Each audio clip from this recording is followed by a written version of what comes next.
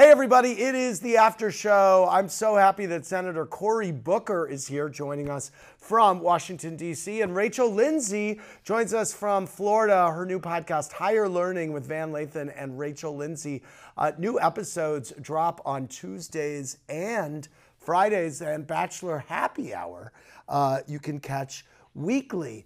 I want to ask you two, what do you say to white people who want to get involved in the movement and don't know what to do? What's your advice? Go ahead, Rachel. Well, yeah, I mean, at this point, the internet is at your fingertips. So there's so much that you can research and try to figure out ways that you can be involved in your community. Maybe if you don't have a big platform like we do.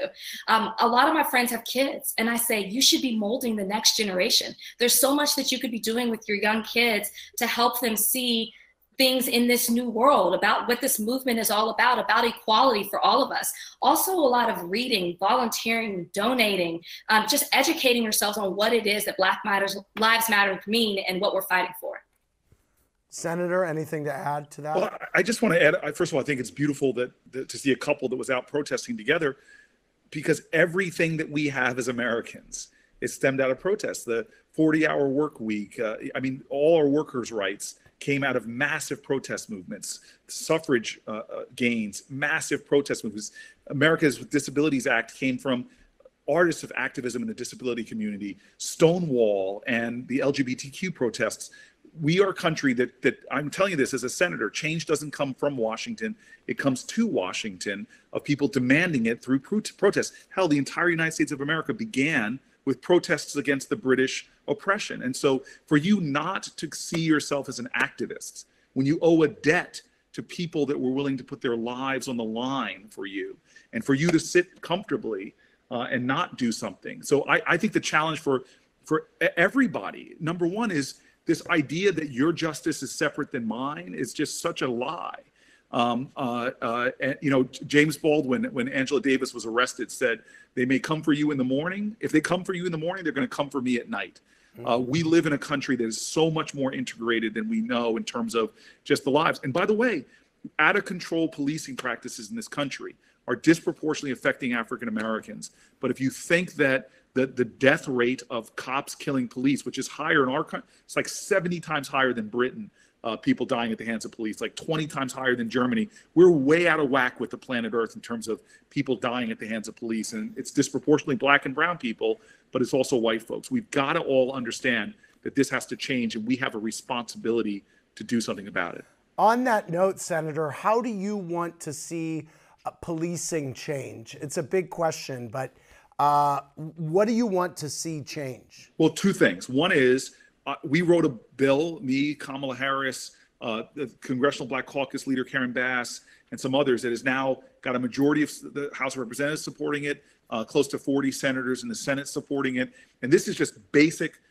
If you do something wrong as a cop, you can't be immune to prosecution. You can't be immune to lawsuits. That their practices should be banned, like chokeholds, no-knock warrants. And the third sort of major contour of it is report your information. Sunshine's the ultimate disinfectant. We need to have a databases of misconduct, police use of force, and more. So that's one main pillar, is police accountability. But the second main pillar, frankly, that's not covered by this bill, what I yearn for in my society, you know, one great activist says, what does love look like in public? It looks like justice.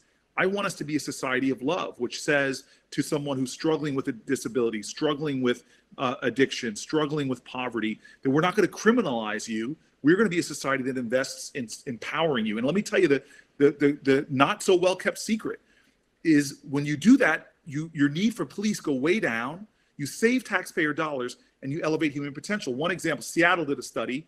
What's more expensive, to keep beautiful fellow Americans with mental illness homeless on the streets, to let them be there, or to put them in supportive housing, which is expensive. I built it as a mayor.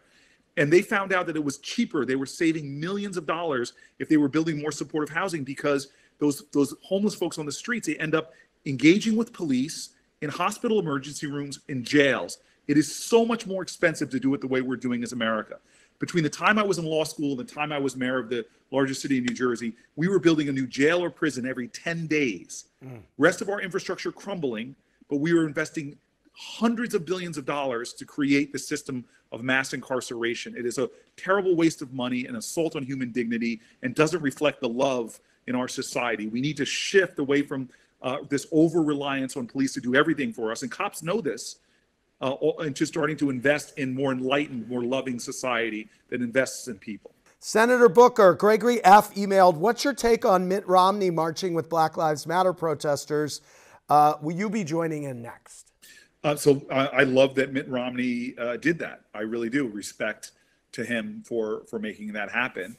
And I don't know who this person is, but as with my other guests, I've marched many a times for justice for African-American communities. I'm proud of that, and I'm going to continue to be an activist as well as a senator.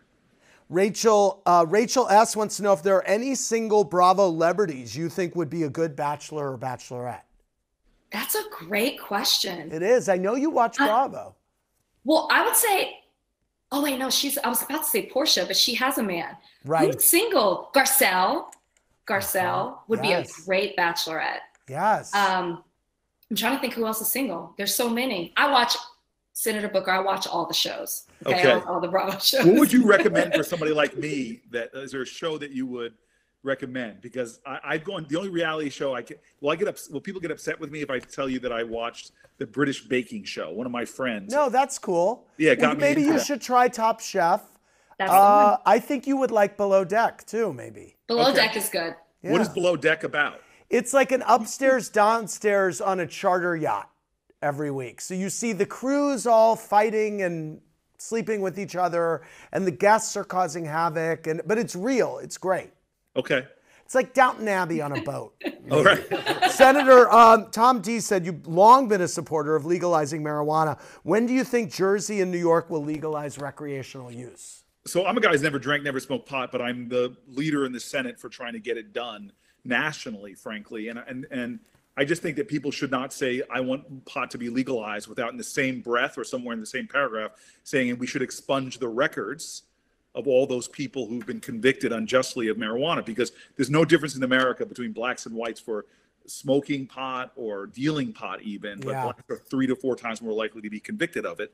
2017, last year we have data, there were more marijuana arrests in this country than all violent crime arrests combined. Unbelievable. And one criminal conviction for that, for doing things that 2 of the last 3 presidents admitted to doing, can't get jobs, can't get loans from banks, Pell Grant, a lot of things are excluded from you. So I want to see marijuana legalized nationally. I want to see people's records for doing it expunged. I want to see the tax receipts reinvested in communities that have been disproportionately targeted. And the last thing I want is this not to go into the corporate culture where you see corporations, pharmaceutical companies now suddenly running the marijuana industry. Right. I want to make sure women and minorities get an equal shot at these licenses so that they can build wealth in their communities as well.